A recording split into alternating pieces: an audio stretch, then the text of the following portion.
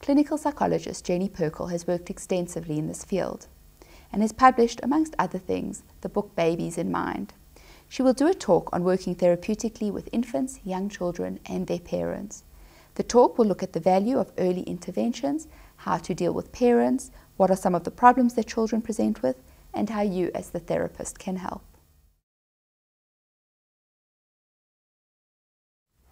So the first section that I'm going to be talking to you about is called Why Early Intervention. So I think it's clear that most, if not all, psychologists really do believe that the earlier you intervene, the better. And I suppose it's because in the early weeks and months and even the first few years of a child's life, when you make small shifts in the parents' attitudes and in the relationships between the parent and the child and in the child itself, it actually goes a long way often to changing the whole trajectory of a child's development, much more so than when you intervene later in a child's life or obviously in adult years where it can take years for anything to change.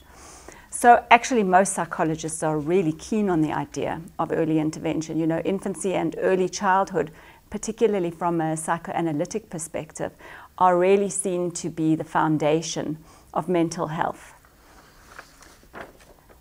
There's a nice quote by a man called Frederick Douglass that you might have heard, and it goes like this: "It's easier to build strong children than to repair broken men," or women, of course. And it brings me to another thought also about the importance of making these kinds of changes early on. There's a person, Professor Arnold Samaroff. He's a professor of child psychiatry from the USA, and he talks about something called the dynamic cascade model of substance abuse. But it's not just about substance abuse. It's about psychiatric or psychological conditions on a broader scale.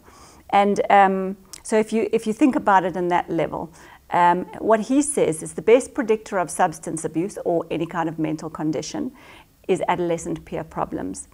The best predictor of adolescent peer problems is adolescent parenting problems. The best predictor of adolescent parenting problems, child peer problems.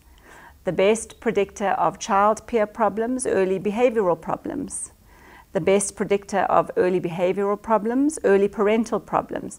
So from his perspective, when you intervene at that level, the early parental problems, that has an impact on each of those layers, which in turn influences mental health, substance abuse, but mental health in general, of teenagers, school-going children, and adults. And